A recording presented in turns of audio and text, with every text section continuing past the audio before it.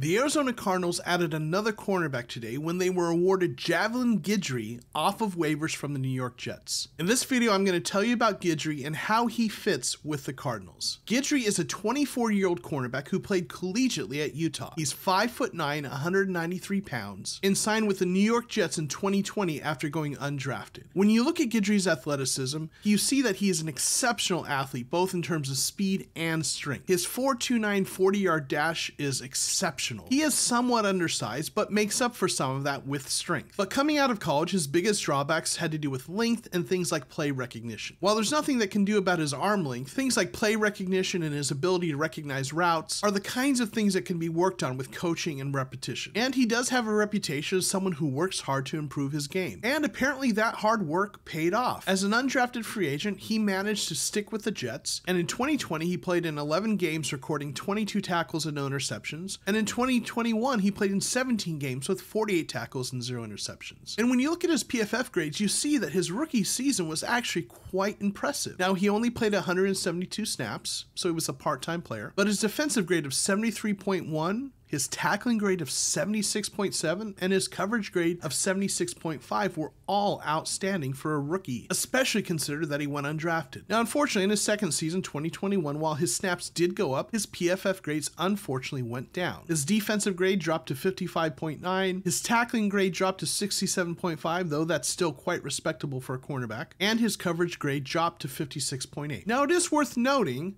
that in his second year, he was playing more outside cornerback than he had in his first year. In his rookie season, he played 132 snaps in the slot and only 7 outside. But in his second year, he played 122 snaps in the slot and 247 snaps at outside cornerback. It seems plausible that the reason his grades went down is he's probably not best suited to play outside, much like we saw with Byron Murphy Jr. Murphy is graded much better when he's been allowed to play primarily in the slot. So what this suggests is that Guidry, although he is capable of playing both outside and in the slot, is probably better suited as a slot cornerback. But altogether, I think Guidry is a nice pickup for the Cardinals. He's very athletic, with blazing speed, 4.29 40-yard dash. He's a willing tackler and has graded well in the NFL at tackling. He's got experience playing at the NFL level and has shown an ability to play at a high level. When you have someone this athletic, who's known as a hard worker, who's shown he can play in the NFL, that's a player I don't mind bringing on as someone to develop and has the experience to be a depth player for this team. I'd expect him to be the fourth cornerback, someone who only comes in case of injury and as a backup, but altogether, this is the kind of player you'd like to have as your fourth quarterback.